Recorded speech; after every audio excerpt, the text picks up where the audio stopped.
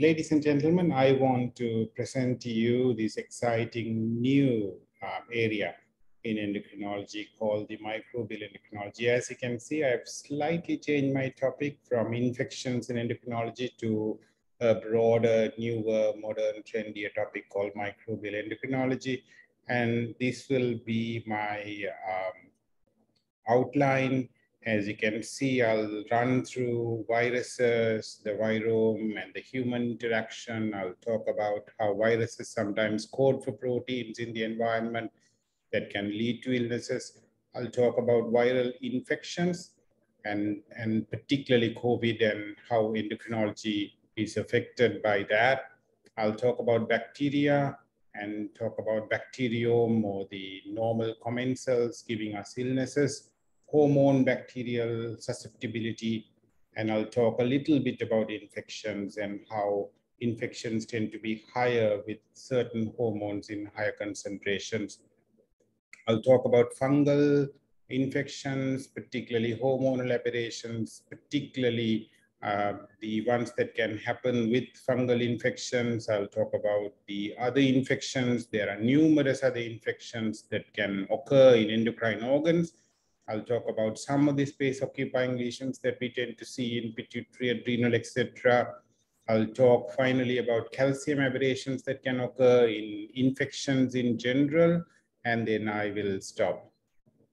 As you can see, we have in the endotext.org, the website there in this largest endocrine textbook in the world.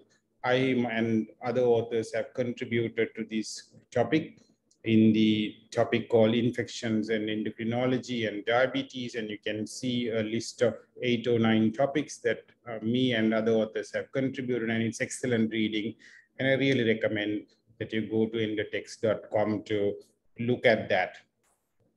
So ladies and gentlemen, first I'll talk about the microbiome and how it is related to metabolic and other health. So if we look at the human microbiome, we see that there are enormous numbers of organisms. When you test the feces, there are more than 38 trillion bacteria in the body and 10 times that number in viruses in our microbiome, and many other nematodes and others, as I will show you as we go. As a comparison, you can see that there are more microbial cells in the body than our own cells, which only account for 30 trillion cells. And we have more than 10 times that in a whole gamut of a variety of organisms that grow within us and on top of us and contribute to health and disease.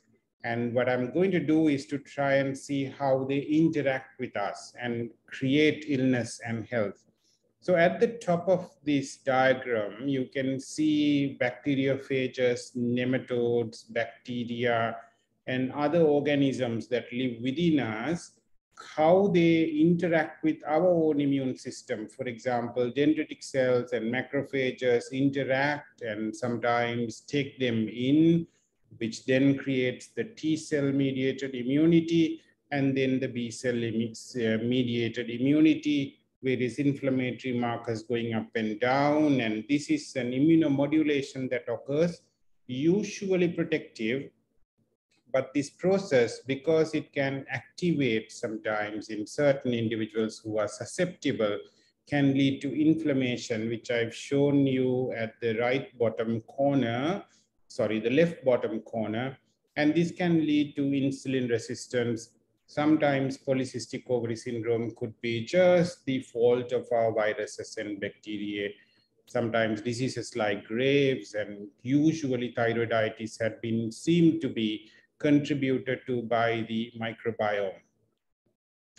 And here in this cartoon, in this recent paper in 2020, I've shown how microbia at the bottom contribute to certain inflammatory molecules like the TMA and phosphatidylcholine, which make the atherosclerotic plaque more active and foam cells are created, leading to inflammation and rupture. So even cardiovascular disease, for example, could be contributed to by our own viral and microbial bacterial flora.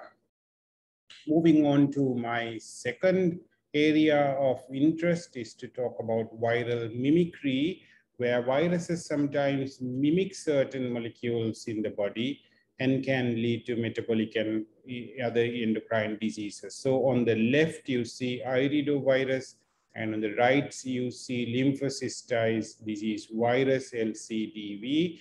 Both of them are known to produce insulin-like molecule, as you can see at the top, the human insulin and the human IGF, and at the bottom, the viral-coded proteins that look alarmingly almost similar to human insulin or human IGF-1. And functionally, it has been shown, as you can see from this elaborate study, they almost mimic the action of human insulin and human IGF. We still haven't linked this production to things like insulin resistance or hypoglycemia, or even occurrence of a tumor, for example, within the beta cell, but the search is on. In this extensive paper, the authors in this paper looked at 7,455 known viral genomes. These are only known viral genomes. There is a vast gamut of genomes that are not studied properly, and there are trillions of viruses in the environment. In this study, the authors asked this limited genome population or the database whether they can find similar molecules to the 62 human hormones adipokine system. And what they found is that a lot of these, at least 20 that are being shown here, could be coded before by viruses in the environment, and potentially these could lead to illnesses. For example, if a virus carrying virus-induced protein infects a cell or a human, it can lead to inflammation and lead to paracrine endocrine signaling that can lead, for example, if it is pancreas, it can lead to insulin resistance, it can lead to hypoglycemia, or even a tumor formation as a potential mechanism. And that paper in Endocrinology 2019 has been summarized in this cartoon by me. Moving on to hormones and susceptibility to illnesses, we know that men are more vulnerable to, for example, influenza or COVID than women. Estrogen tends to be protective.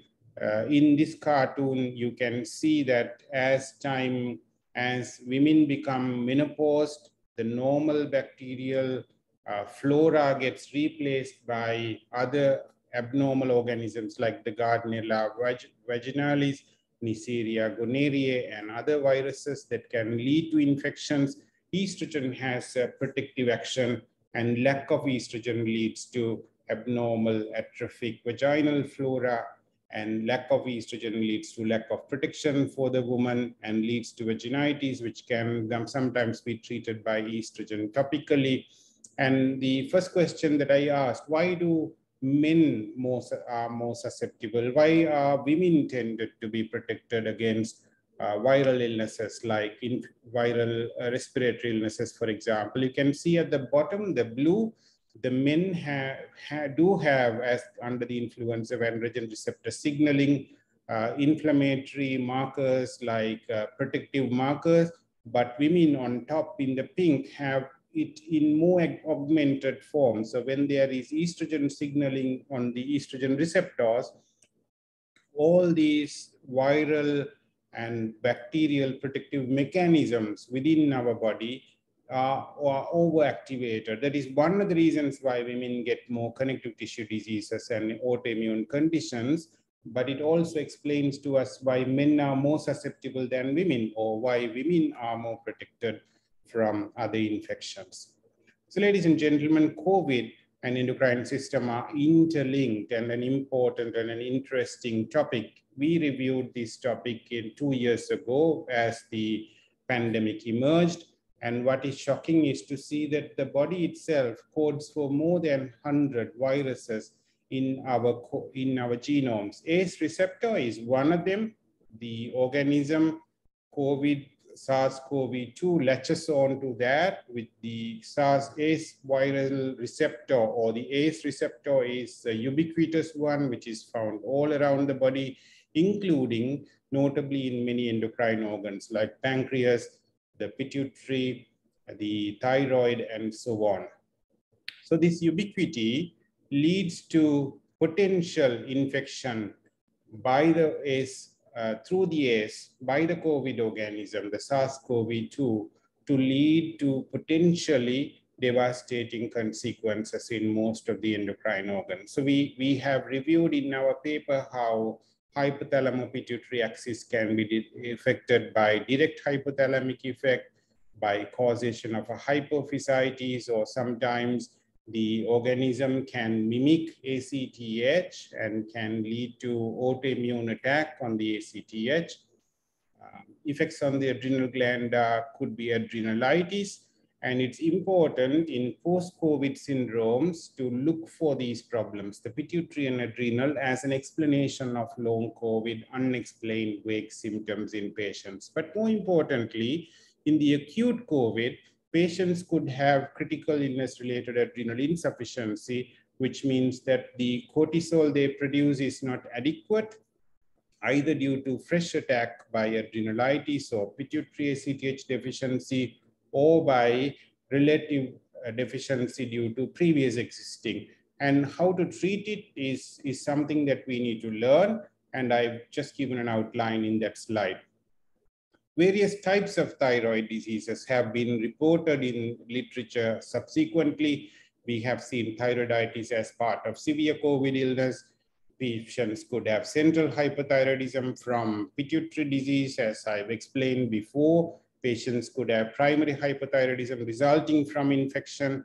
And also more clearly on the left side, sick thyroid syndrome is something that we see in all critical illnesses. Pancreas and COVID are almost very well known by everyone. The pancreas could be affected by viral direct injury through the ACE expressing beta cells. You could have hyperglycemia due to fresh infection itself and the severity of the infection. There could be pancreatitis, and resulting in almost like a type 1 syndrome in patients, which had been well reported throughout. And severe hyperglycemia at presentation had been shown to be a known risk factor for poorer performance as a patient with COVID. Vitamin D and COVID are almost interlinked. As you can see in this cartoon, vitamin D is necessary for cellular mediated immunity, even for the ACE-RAS system to function normally. And vitamin deficiency can be one debilitating factor for patients' defense mechanisms when they are infected, not just with COVID, but for other infections as well. In the remaining few minutes, I am going to talk about bacteria and endocrine system. In this elegant study, the authors back 20 years back showed that when epinephrine is added to in vitro E. coli culture, and for that matter, many gram-negative organisms tended to grow floridly when epinephrine, or some of the organisms would grow floridly with dopamine, etc. Remembering that these are stress hormones which are elevated in critically ill patients.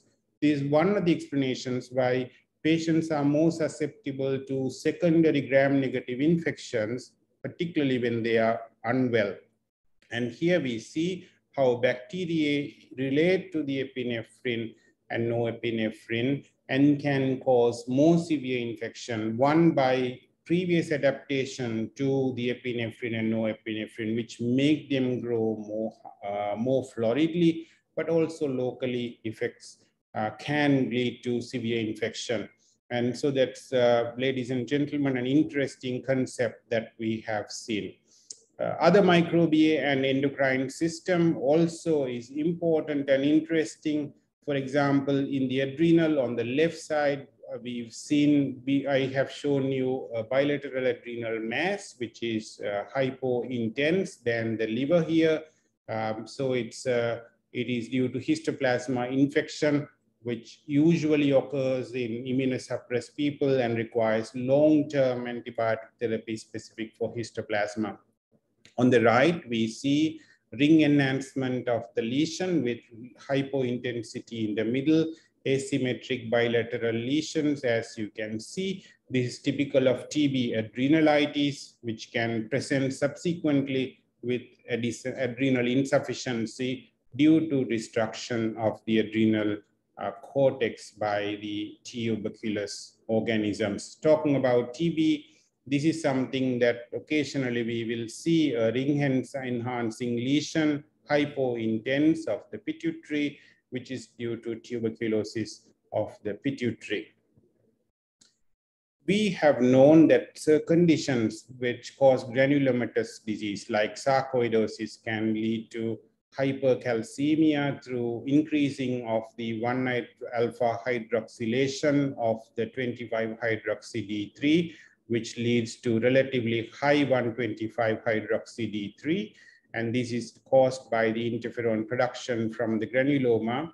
Now we also know that tuberculosis and other fungal infections like histoplasmosis, coccidiomycosis, cryptococcosis, and pneumocystis carinii, which can give you granulomatous disease, can also give hypercalcemia. The hallmark is that there is high 125-hydroxy-D3 with a relatively lower or normal 25-hydroxy-D3. So ladies and gentlemen, I've taken you through this vast and interesting topic, which covers from virus to other infections, so interesting conditions, susceptibility, and even potentially new potential relationships that we will see in terms of virome or the bacteriome and disease causation. And once again, let me thank the ICE, the AOCE, and the AFIS for having invited me and having partnered with SAFIS in this event. And I thank you all for your attention. Thank you.